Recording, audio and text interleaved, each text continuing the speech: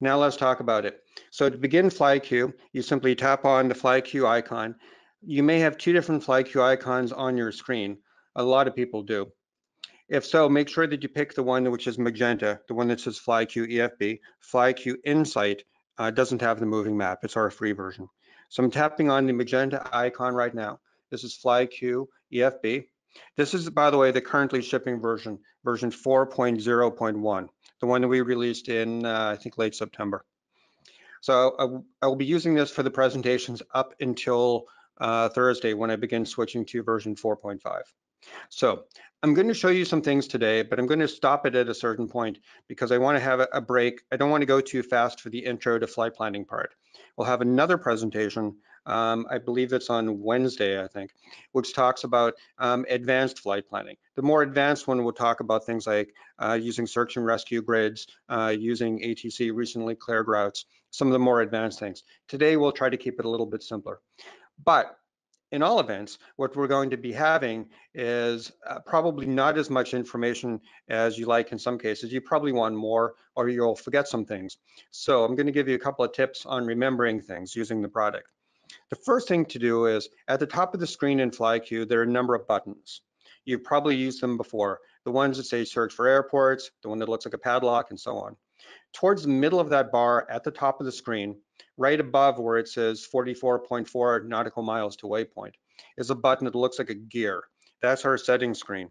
I'm going to show you how to get more information through settings. So I'm going to tap that gear icon, tap there, and the first category is not actually settings, it's more giving you some help information. And the second item down is all about technical support or help. I'm going to tap on that choice, and that pops up a series of different things that you can look at. One of them is videos. So I'm going to tap on videos, and that'll bring you to the YouTube channel that we have, on YouTube. You can also get to this using any web browser on a Mac or a PC or even the iPad, simply by going to youtube.com/flyqefb, no spaces. Very straightforward and very simple. What's nice about the web page, whether you're getting at it directly from using Chrome or Safari or Edge or whatever you're using, or through FlyQ EFB, is that we have 80 plus videos here. For example, these videos here in the middle of the screen, the ones that say 7-day challenge, those are probably the ones that I'd recommend you take a look at first.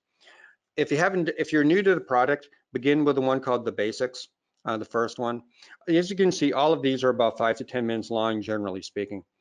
What we'll be talking about today is something like what's in the flight planning video, which is on towards the top of your screen on the right-hand side. We'll also touch a little bit on weather, and then probably in the more advanced session, we'll talk about flight planning combined with some of the IFR things as well, and then so on. So again, if you forget what we're talking about today or want to see some more details, be able to pause a pre-recorded presentation and so on, just hit the settings icon. I'm going to go back to FlyQ EFB now by hitting in the very upper left corner of the screen with the newer versions of the Apple operating system. You can tap that and it goes back to the app you were just using. So that'll bring me back to FlyQ, and I will hit the close button. One other thing, though, asking for help that I think is useful, I'm going to hit done now. At the bottom of the screen, we have a series of tabs. On the far right is documents. My documents is very, very full because we use it for a lot of testing. Yours probably will have 2 items in it unless you've added some. Those 2 items would be the pilot's guide that you see on the left-hand side of the screen, the one with the magenta icon of FlyQ itself. And then next to the guy with the bicycle helmet on, you see something that says sectional and tack charts. That's a very useful thing. That gives you the legend to what the sectionals look like. But in terms of finding out more about flight planning, tap on the pilot's guide. And the neat thing here is there's a little, you can change pages very simply. A lot of different ways that you can do this. I'm going to hit the button that looks like 4 squares towards the upper left corner. And I'm just going to use that to kind of scroll back to the beginning. If you go back to the table of contents, for example here, you can actually click on any of these things that are live. So I'm going to flip to the pages here. And if you take, this is page 4 of the document that talks about the pilot's guide. Towards the bottom of it, it says flight plans, creating a flight plan, loading a previously created flight plan, and so on. If you tap on any of those, it'll jump right to that point. So I just tapped on the point that said creating a flight plan, and it automatically goes to the right page. So much of what I'm going to be talking to you about here today is covered in this material if you forget some of it. Okay, so without further ado, let's actually start creating some flight plans. Let's go to the map. Now, in FlyQ EFB, there are fundamentally two ways, maybe three different ways of creating a flight plan. The way that I think most people begin doing it is the way that I'm going to start today. And that's simply to take a look at the search box in the upper left corner of the screen, the one that says search for airports. That's a little bit misleading. It is usually used to search for airports, but you can also use it to create an entire flight plan. So for example, if I want to take a flight from my home airport, the ident for that being PAE. You can type the K, by the way, if you want to. You can type in KPAE if you choose, but it's not required. I want to go from PAE down to SFO, which is San Francisco, and hit the blue search button on my keyboard and go. The system will create a flight plan, and depending on which parameters I've given it, by default, it'll plan it on Victor Airways. It will wind optimize the flight plan for me, and if the distance requires it, it will create a fuel stop for me. And it looks like what it did. So it created a fuel stop. You see an airport in the middle of my flight. After the, let's call it the Oregon fix, is an ident for an airport, 3 Sierra 8, right there. Presumably that's a fuel stop. In fact, if you look at the nav log, you can see it's adding 35.5 gallons of fuel on that line that has the magenta icon on it. So we're adding fuel, and it did that all by itself, all automatically, simply by typing in two different idents. So what else can you do? That's a very simple way to do it. You can be a lot more sophisticated though. For example, I'm going to go back to that search on top. I'll hit the gray X to clear that. And let's say they want to do a flight, something a little bit different. Based on the time of day, I'm not quite sure where we may be. But let's say you're sitting in the East Coast right now. I want to do a flight from Boston to, I don't know, where AOPA is located, FDK. Actually, let's try that again. Let's say that I want to go from Boston to Miami, which would be MIA, but I want to stop at AOPA's home headquarters, which is FDK. So I'll type FDK, then Miami. Then I'll hit the search button again, and it'll plan the flight out from Boston to FDK, Fredericks, down to Miami. If I don't, well, except I made it a little bit too challenging for it. Okay, I guess I set the aircraft altitudes incorrectly to do that in my own setup. So let's try something a little bit simpler. Let's go PAE, PDX, down to SFO.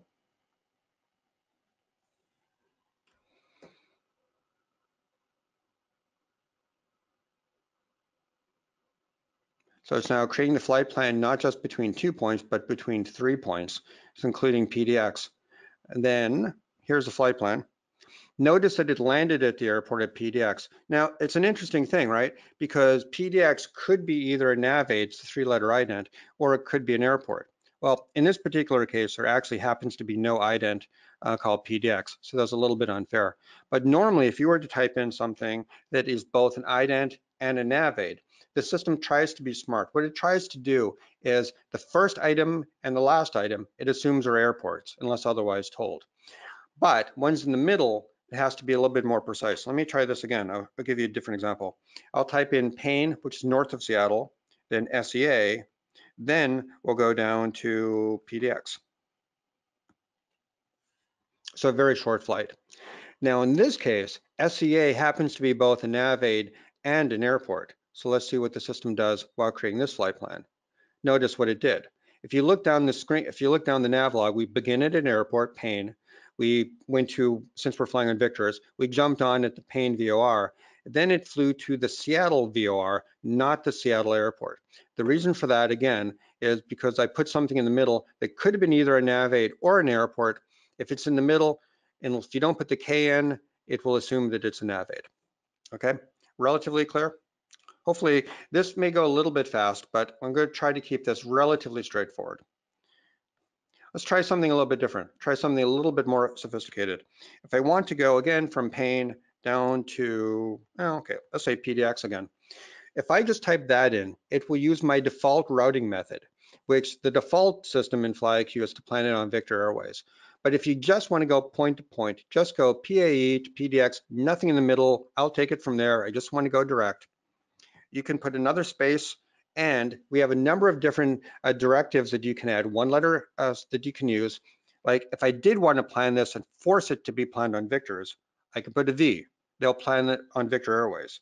Or if I was flying a jet, I could put a J, plan it on Jet Airways. Or in this case, I'm putting an N. N means nothing. It means no routing, just go point to point, PAE, PDX, no fuss, no muss. I hit search, and it should create this flight plan rather rapidly because it's just 2 points. Okay, so there are a number of those in the system. In fact, I'm going to go back to my documents here, and inside here, conveniently, in the pilot's guide, it talks about those. This is page 77 of the pilot's guide. V for Victors, J for Jet, G for what we used to call this GPS direct. That'll get you there with train avoidance. N for no routing. W is a good one. W won't do any routing, but it will wind optimize and it will add fuel stops. So if I typed in, for example, PAE, SFO, W, it wouldn't add any other waypoints in the middle, but it would give me the right altitude, and if necessary, it would add a fuel stop for me. Then final one is I, meaning I want to guarantee that this is done as an IFR flight, look at ATC routes and so on. We'll talk about that one later. But just remember that if you don't remember those magic letters at the end, you don't really have to remember them. You can just look them up in the pilot's guide. It's page 177. Okay, so back to the plans tab. So now we have the plans on the screen. So what do? Well, a couple of things. One thing I want to point out is I'm not sure if you could see it from the very brief screenshot that you got of me, the video shot you got of me, but I'm 52 years old and I wear reading glasses when I, read, or if I'm flying and I'm looking at the screen, not looking outside the cockpit. So if that is something that sounds familiar to you, know that you can change the font size here of the navlog.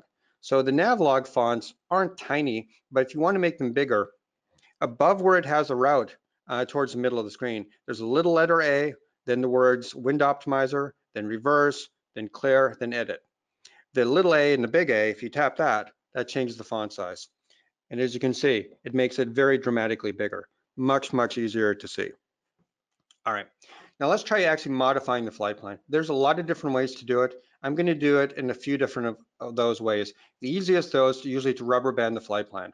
So to do that, I'm going to go down to my Maps tab, just select that. I see my flight, I'm just pinching it out a little bit. Okay, and let's modify it. The way that you modify it on FlyQ is pretty straightforward. If you select an existing point, and there are only 2 of them, so this doesn't really apply, or if you press and hold anywhere on the magenta line, which is your flight plan line, you can modify it. So I'm going to press and hold for about 2 seconds, move that to another point. I don't have to score a direct hit. What the system does is it says, okay, you approximately hit this point right here. So it gives me a couple of choices. First thing is, it just shows me the exact latitude and longitude. Now, if you literally want to go to that point, and I'll show you a reason why you may want to do that later, you don't have to hit plus WPT. Some people do that to create plus WPT means add personal waypoint. You don't have to do that.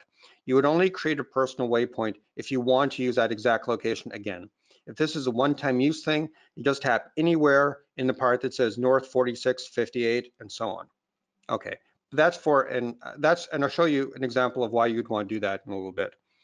Or if you look down, you see Olympia Regional Airport. Now, something to understand here is we're looking at airports and nav aids only. If you take a look at the bottom of that pop-up list, there's something that says common, which is white, and then airports, nav aids, and fixes. Common means you see airports and nav aids combined together. So if I scroll down this a little bit, you see both the Olympia Airport and the Olympia nav aid. But you could scroll this all day and you're not going to find any fixes. Why? Because there's so darn many fixes that would just make a big mess. You'd never find the airports.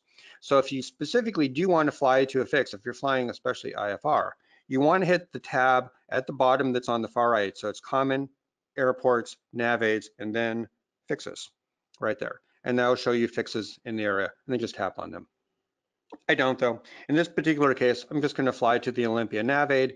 So anywhere here where OLM, other than hitting the eye or the map, if I tap anywhere else in that cell, it locks to that point. I'm going to zoom in a little bit and let's modify it again a little bit more with rubber banding. If I decide that I want to move that point to somewhere else, for example, let's say that I want to do some sightseeing and I want to see the water. There's an airport directly to the west, right on the water there, called Bowerman Field HQM Hoquiam. So what I can do is I'm going to press and hold on the Olympia icon and now move that to Hoquiam. Pick the airport by tapping anywhere in that cell, and boom, that's done. So you can either move an existing nav aid or an existing point like that, or if you tap and press and hold within the line itself, not on a given point, you rubber band it to create a new point. Also, if you decide, you know, the weather is really bad, so maybe I don't really want to fly to Hoquiam today, I just want to go direct, and I want to delete that point, couple ways to do it. You could do it by going to your plans tab, clicking here and deleting it from the navlog, or the faster way is just to stay on the map page, press and hold as we did before, then release. And when you release, it shows you the nav aids in the vicinity, like that airport, like Hoquiam, but it also, in the upper right corner of the pop-up, has a delete button. So I'm going to tap on delete, and poof, it goes away, and there's the rest of our flight plan. Okay, so rubber banding the flight plan is pretty straightforward. There are other ways of doing it too. For example, if you're looking around at these, let's put the fuel layer on, for example. Let's say that I may need fuel. I tap the layers pop up, and in the other category, 3 down below the flight plan is fuel prices. So let's say, remember in FlyQ, green is good, red is bad. I see a lot of bad. That's unfortunate. I was hoping for something green. All right.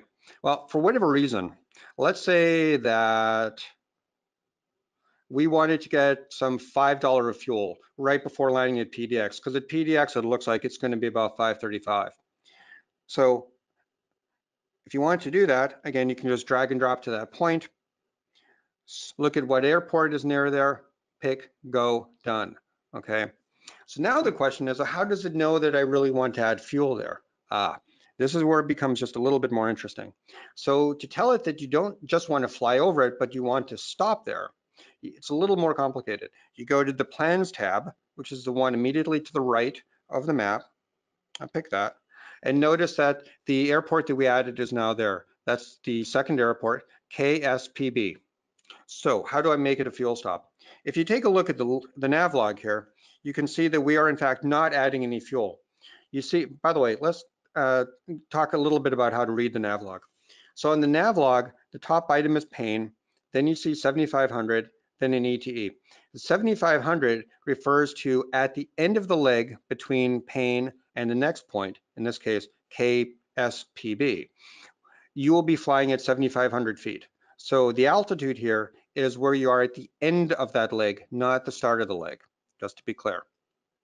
The ETE is telling us that it's going to take about 1 hour and 22 minutes to fly between KPAE and KSPB. Our heading is about as due south as you can get, magnetic heading, wind speed, distance, ground speed, etc. And in the column in the middle, there are a couple of fuel columns. One says fuel added. The aircraft we're flying today has 53 gallons of usable fuel. So by default, the system adds the default, it adds full usable fuel. It tells me how much fuel is going to be burned going between KPAE and our first fuel stop, and then therefore how much fuel is remaining. So if I wanted to, for whatever reason, at KSPB add more fuel, here's how you do it. You tap the green edit button. That's why we made it highlighted a different color. You tap the green button, and then for KSPB, you tap anywhere in the entire row. You don't have to be precise about it. Other than don't hit the minus sign will delete it. But if you hit anywhere else, you tap here, and it pops up that airport. So you see its ident, the altitude at the end of the leg, how much fuel is added. Wait, okay, that's what we want to do. We want to put some fuel in. So we tap into that cell, and since it thinks right now we're simply flying over it, not landing, it says, well, do you want to make it a fuel stop? Because otherwise, unless you're flying a fighter plane for the Air Force, you can't do mid-air refueling. So I will say, yes, make it a fuel stop. Notice the type right below the fuel added suddenly changed to stop. And now I'm going to type in the value, say maybe 10 gallons. A couple of other things there. You can type in a layover time. So if you were going to be on the ground for 30 minutes, you can type that in. If you're going to be on the ground for 2 hours because you want to get lunch, you can type that in. And then there's a handy thing here too, that if you did want to change the altitude, which is the second point right below the ident, if you wanted to change the altitude, you can change the altitude. Let's say that you had a much longer flight plan, one that had 20 points in it. You could change the altitude for just the waypoint you were looking at, or this one and all the waypoints below it, or even change the altitude for all the waypoints in your entire flight plan. Very handy feature. Anyway, we'll just keep it to this one. So at this point, we've changed it. We've added it a fuel stop. All that we have to do to commit the change is to click on what used to be the green edit button is now the green done button, roughly in the middle of the screen. So I'll click on done, and that changes. And if we scroll over, we see that in fact, we have fuel added 53 gallons at takeoff, and then at our fuel stop, we add exactly 10.0 gallons. Okay. So that's how you add a fuel stop to the system. Pretty straightforward. We can go back to the map, and you see that on the screen. Other things that you can do with this, let's talk about other ways of adding flights. Adding a waypoint, for example. And these are not as commonly used, to be honest with you, but let's say that we were flying along here and we don't, for whatever reason, we don't feel like rubber banding. We just feel like double tapping on an airport. Like, say that we were interested in going to Mount Rainier. So we want to land at an airport reasonably close to Mount Rainier in the middle of the screen. Well, I can double tap. There's an airport now that I put in the middle. If I double tap here, it's a 21 Whiskey, Ranger Creek. If I didn't feel like rubber banding to it, I can hit the button, not that says direct to, not the direct to symbol, but the one next to that immediately to the right, it says plus FP. Plus FP means add to flight plan. So I tap there, and it says great. Where would you like to insert it above? So for example, if I wanted to change my flight plan to take off from that airport, then fly to Payne, I would tap on KPAE. I don't though. What I want to do is I want to fly there before I get to KSPB. So I will tap on KSPB. I'll do that in a second. But if you wanted to extend the flight plan to add another airport after your existing landing point, you tap the blue text that says add to end. But that's not what I want to do. So I'm going to tap KSPB. And there it goes. And our flight plan line is there. So those are a couple of different ways that you can create a flight plan. I think the vast majority of the time, about the easiest thing to do is to create either one on Victor Airways, if you're flying on Victors, or to do one that's essentially point to point and then rubber banded as you like. Now, you can rubber band it. Before I talked about rubber banding it to locking it to a waypoint, but I said that sometimes you're going to want to get it locked to just some random point in space. So what's an example of that? Well, let's take a look. Let's say that, let's take a look at what the weather is like. So I'm going to turn on the radar layer. Okay, the radar layer, I'm going to describe in technical terms as yucky. So if I want to get outside of this radar, well, it's fundamentally impossible. But let's say that I want to try a little bit. So what I want to do is I want to fly somewhere just to the east of some of the radar echoes into a little bit of a gap there. So I'm going to grab on that point that I used earlier and drag it to this point where maybe at least for a few moments, I will have no radar echoes. So I'm going to drag and drop here. I'm not flying over a nav-aid. I'm not flying over a fix or anything like that. I just literally want to fly to a random latitude, longitude, and space. To do that, I tap somewhere in the box on top that says North 46, 48, 16.3.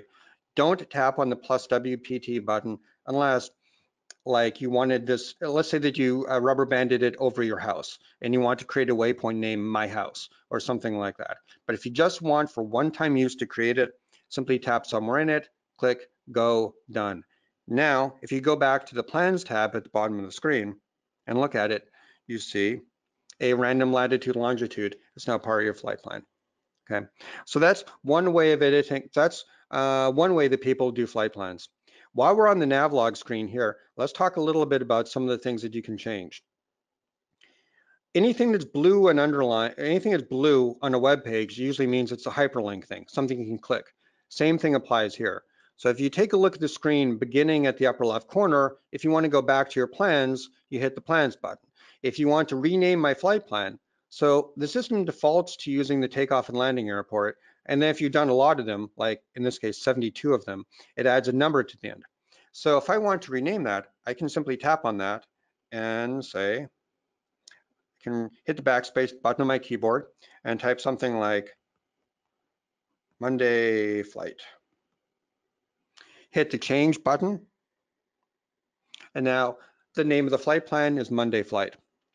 If you have more than one pilot in your system, you can change it from Todd Podrachik to whoever else you like. So you tap there and it pulls up a list of other pilots.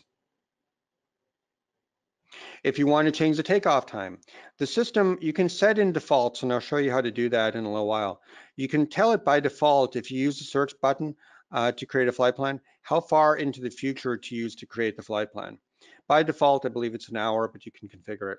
Let's say though that I wanted to fly tonight, but not at 6:15. I wanted to fly at maybe 9 o'clock tonight because I want to make sure I watched all of Monday Night Football. So I'll tap somewhere on the time, and then I get a picker. I just scroll the wheels down to 900 and tap off it. Oh, sorry about that. 9. Even I made a mistake there. After I select 900, you notice just below there, there's a button that says change and a button that says cancel, just like renaming the flight. So make sure to hit the change button. Now it's at 9 o'clock. If you were to do this far enough in the future, you see that the wind direction, the wind speed, all of that, even the fuel consumption changes automatically with it. So it's pretty slick. But at this point, we now have a flight that's planned a little bit later. If you, instead of flying VFR, you are going to instead fly IFR, you can tap on the part that says type : then a blue VFR.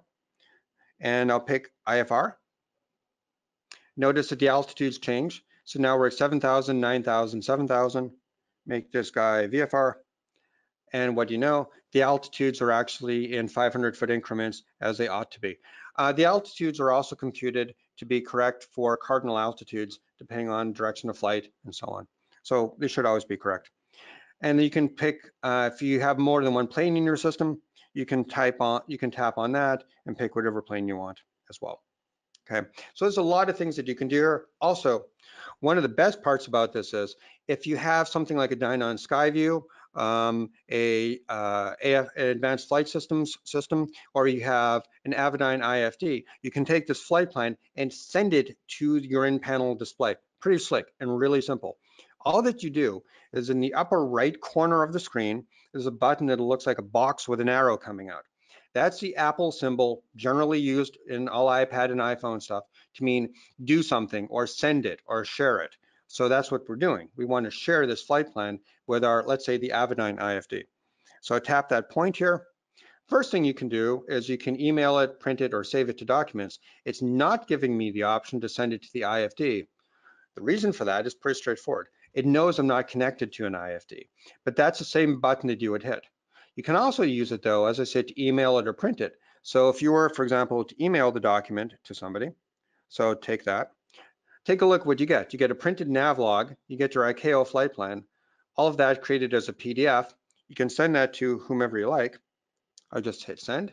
And if I were to check my email later, it would be there. So if you have a co-pilot or a loved one or something like that, you can send them your flight plan doing that, or you can print it out. Or again, if you have a Skyview or an AFS system or an IFD, you can send it to them as well. Very easy to do. All right, let's talk a little bit more about how you can create a flight plan. There's a little bit more details there. Actually, I take that back. First, let's talk about what you get when you create a flight plan. Obviously, you can get a navlog, and you saw what that looks like. That was what was on the screen before. You can get a printed navlog, but you can also get a weather briefing, and it could not possibly be any simpler. If I tap on the WX Brief tab right in the middle of the screen, my weather briefing has already been created for me. I didn't have to ask for it. It does that automatically for you. Very simple and very easy to do. If you want to file that flight plan, also simple. You pick the tab next to WX brief that says ICAO plan. Now, there's a list of items here like time and cruise speed. Again, this is the ICAO plan. Route of flight, notice that's latitude, longitude in there. If you want to file this flight plan, it's incredibly simple. You simply tap the file button, which is a blue word file, right below the word navlog towards top-ish on the left side. So tap on that, and there you go. We've now filed this flight plan. We ended up doing it as a VFR plan. So it's a VFR plan. All of the information is there, ready to go. And here's a cool thing too, that if you want to make by the way, we filed the flight plans through LATOS, 1-800-WX-BRIEF. If you want to make sure that you have a copy of that in case there's some kind of a weird problem, remember that button I told you about before that sends things, the one with the box with the arrow? If you take a look at this pop-up, there's a closed button on the left-hand side, but on the top right side, there's that same icon.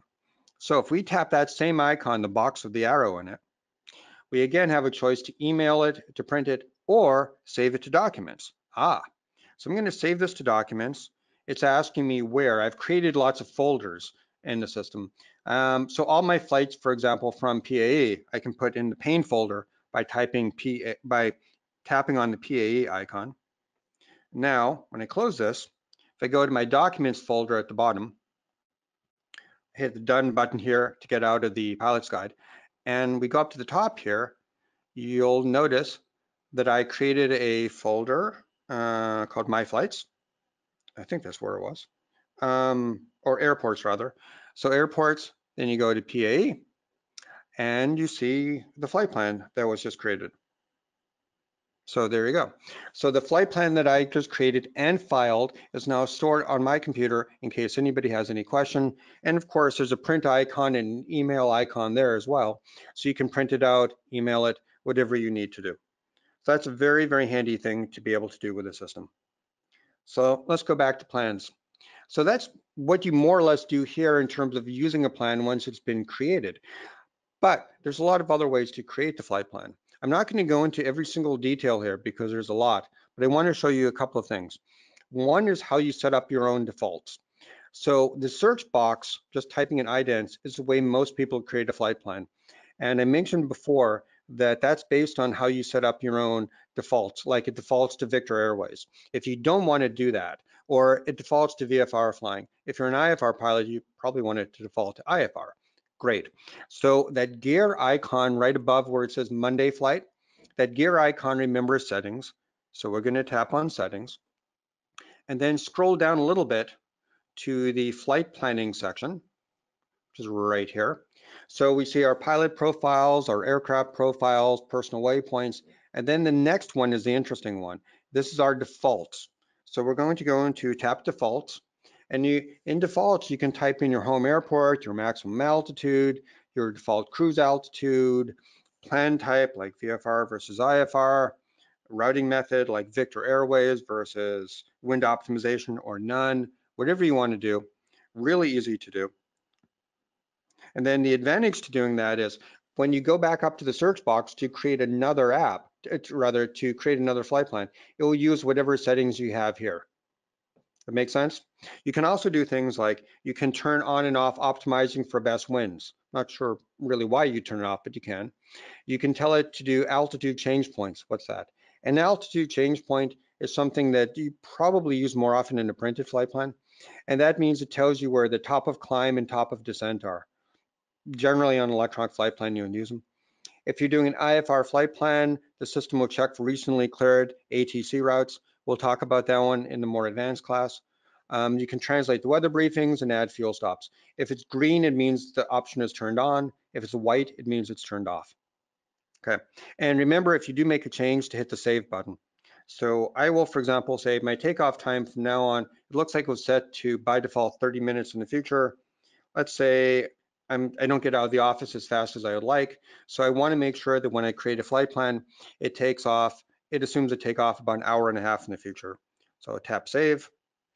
Settings are now saved. Back at the upper left corner where it says settings with a little back arrow, I'll click that, and I'm back here. All right, so that's how you do a lot of things in changing settings. But I do want to show you also very briefly how to take a look, how to create a flight plan in the Plans tab. So we're in the Plans tab right now, but we're in the part that displays information about a plan. So towards the top of that, on the left-hand side, below the search box, below where we typed in PAE, PDX, N, there's a back button. It says Plans, basically. I'm going to tap on that. And that goes back to a screen that looks a little bit different depending on what device you're on. If you're looking at this in landscape mode, which is to say wider than it is long, which is what we're looking at right now, then we kind of do a split screen sort of thing. We put information about creating the new flight plan on the left-hand side, and our recent flight plans that we've created are on the right rather. So if, for example, I want to scroll down my list on my right side and take a look at a flight that I created for, let's take something a little different, NUW to GEG. If I notice that there's an orange marker next to that flight towards the bottom that says KNUW-KGEG, it says on server, as opposed to the ones at the top of the screen that generally have a green label that say downloaded. What's the difference? Downloaded means that that particular flight was either created on this device or it was created on this device and then created on a different device rather, like FlyQ Online or an iPhone or a different iPad, something like that. And then it was downloaded to this device. So now it's ready to go. You can fly with it. The ones down here, though, that are orange, perfectly viable flight plans, but it means they don't physically exist on this iPad. So if you take off without downloading them, you don't have internet in the plane, so you're not going to get them. So just make sure that if you plan a flight on some other device and you want to execute it on a given device, that you make sure to download it first. You do that just by tapping on it. So I'm going to tap on NUW to GEG. I have no idea what this is going to be. And you see it pop up, and here's our flight plan. Now, you'll probably notice, though, that the wind speed is 0 degrees, 0 knots. You may think that's a little fishy. I don't think I believe that. Well, it's not. The reason why it displays that is, if you look at the upper left corner, note the time, August 20th, 2019, 5:02 p.m. It's a lovely time. Unfortunately, it's in the past. So if you want to actually take this flight, it means you're going to have to tap on that time and change the date. I'm not going to do that because I want to show you what this pop-up does here. This pop-up is really handy. The pop-up, which you can turn off by sliding that show this message again button to off. What it does is it's pointing to what we call the pre-flight checklist. The pre-flight checklist, if you're coming from another application, you may think of as, I think some other apps call it something like packing or something like that. All it really does, we invented this, we came up with the feature first, and if you tap that button, it looks like an aircraft taking off. What it does is it takes a look at if the GPS is available, and basically if all the data that you need along that route of flight is available. And if so, you see things being green. So at the very top of the screen, it says, there's a green button that says no downloads are required. That's great. If, on the other hand, we picked a flight plan, like I'm going to try one just very briefly here. I'll say Boston to FDK, no routing. That's done in the search box. And if we were to now take a look at our pre-flight checklist, look at that. Now we see some red. Red, bad, green, good. So this isn't really shocking. It's basically telling us that we haven't downloaded all the data we need for the flight. And it's kind of slick because you can hit the download button on the upper right corner and it will download only the states that are actually along that route, not other ones. Let me show you what I mean. I'm going to click the done button in the left corner, and next to the icon that we just picked, the one with the aircraft taking off, it's a button that looks like a down arrow. That's our download data button. I'm going to tap on that. And, oh, that's actually very handy. So green, good, red, bad. So we've downloaded data for the West Coast and for a few places, it looks like Florida, the Gulf of Mexico, and even some of Mexico. But we didn't download all the data for the East Coast. So in particular, we're flying through Pennsylvania. The magenta line here is our flight plan line, of course. So we begin at Boston and we're flying to Frederick, Maryland. And we've downloaded data for Pennsylvania, so that's great. But we didn't download data for New Jersey, for Massachusetts, for Connecticut, and we probably realistically would want Rhode Island too. So one of the neat things about downloading data with FlyQ, as opposed to most other apps, is that you don't have to have an alphabetical listing in your mind, or rather be a geography whiz to know what states you fly to know what you download. Here you just say, great, I need that state, I need that state, that one, that one. And although if I look really closely, I'm not actually going through Rhode Island, close enough. Let's select it anyway. Now, if I hit update now, what the system will do is it knows not to bother downloading the green states because they're green, they're already downloaded. It'll only download these states we cross here. Now, just to be really clear on this, if this flight plan we just barely go through New York. If we were to modify the flight plan a little bit, well, it's kind of unavoidable, I suppose. But let's say that we somehow manage to avoid New York and we don't really technically need Rhode Island. If instead of downloading data from here, I'm going to go back now to that pre-flight checklist, the thing that looks like an airplane taking off at the top. Here, it'll still give me reds because I haven't actually downloaded anything new, but it won't download states that are not directly along our flight path. So if we had, for example, selected Kansas or Missouri or something like that, it would know only to download the states along the East Coast that it needs to execute this flight. And even if other states were selected and expired, it won't bother downloading them because you don't need them for this flight. So that's the difference in what the download button here does, as opposed to, I'm going to close this, go back to the data manager. If I hit update now, it will, if I did download Kansas and Wyoming or whatever it is. See, I had already downloaded data for Kansas previously, even though it wasn't selected, but I've never downloaded the data for Wyoming or maybe South Dakota. So if I hit update now, it's going to download the data for all of the red states, even the ones that are 1,500 miles away from my flight. So that's kind of the difference here. Okay, final thing, we have a couple more minutes. So I do want to get into what it's like to create a flight using, again, the plans tab. So I'm going to go back to my list where I see my new flight plan on the left-hand side of the screen. This is more like a kind of like a database thing. You have a pick list. Instead of typing in just where you want to fly, you pick different routing options. So routing, I can choose between the one where wind optimizes and added fuel but does nothing else. I could do terrain avoidance. I can even do search and rescue, but we won't do that today. So let's just keep it to maybe, oh, I don't know. Yeah, let's keep it Victor Airways, fine. There's a from button. So the from button, you may remember when we set up our defaults, we told it what our default airport was, and it's this airport. If we've taken flights from other airports though, we can hit the blue recent button next to it. And it shows us, looks like we've done ones from CLM. And same thing on the two. You can type in an ident if you want to, or you can hit the recent button, because most people fly to kind of the same airports fairly often. So we'll pick Boise, maybe. And you can add waypoints in the middle by typing that in. Just put spaces in between for all the types. Pick VFR versus IFR. So pick her down here. So maybe make this one an IFR flight. And then you get choices for things like adding fuel stops or showing those optimizing for best winds and so on. Now, these are kind of the basic options. These are the ones that most people use most of the time, and they're the only ones I'm going to talk about right now. But you notice that there's actually a button that's labeled More.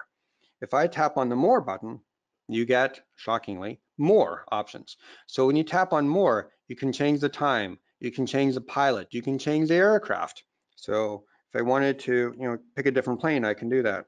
So a lot more options are available too when you do that. There are other options that you can use that I'll cover in the more advanced topic, things like setting the desired cruise altitude. So for example, if you don't tell it to do wind optimization, you can give it a specific altitude, try to fly at that.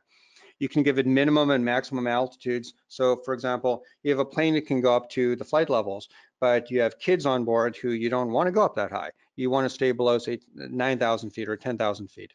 You can type in a max altitude. You can begin with different amounts of fuel. So if you have a lot of people on board and you need to alter for weight and balance reasons, you need to not take off with a full tank, by all means, you can type that in, all kinds of fun things like that. So at that point, I think it's pretty much the end of the presentation for today.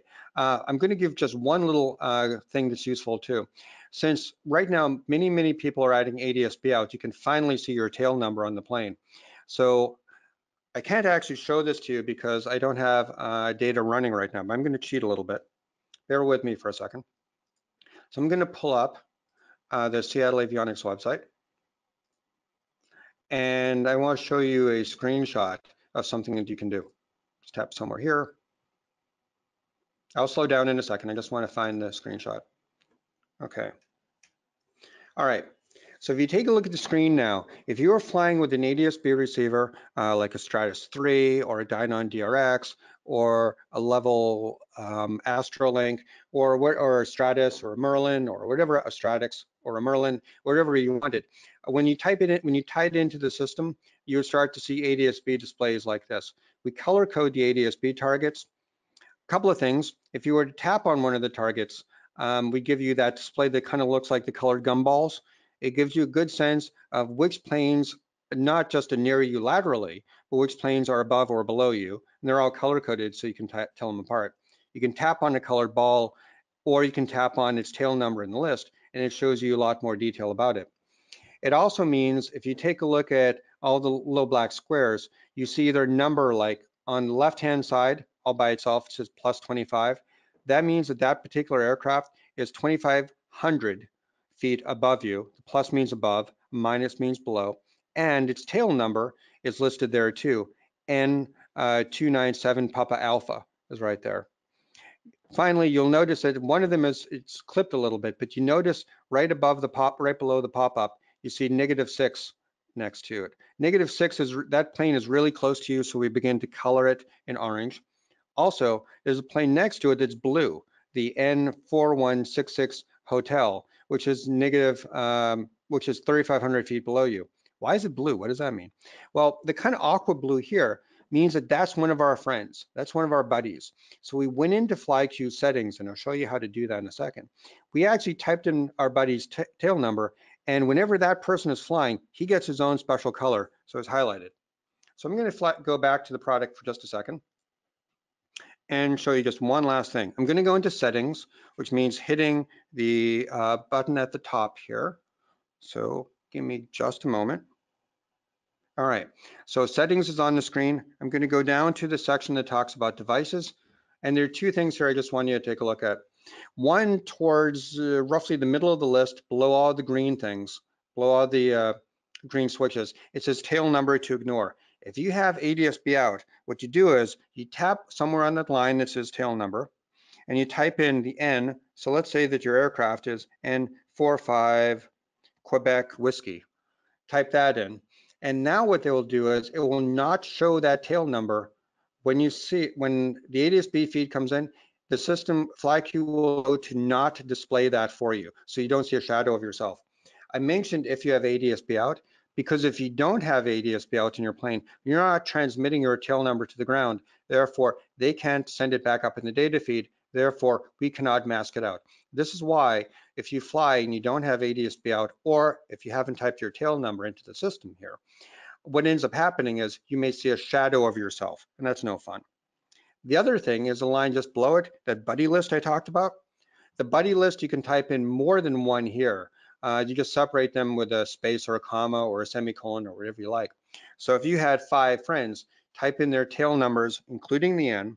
So N45, Tango, Delta, whatever it may be, N34, Hotel Romeo, whatever it is.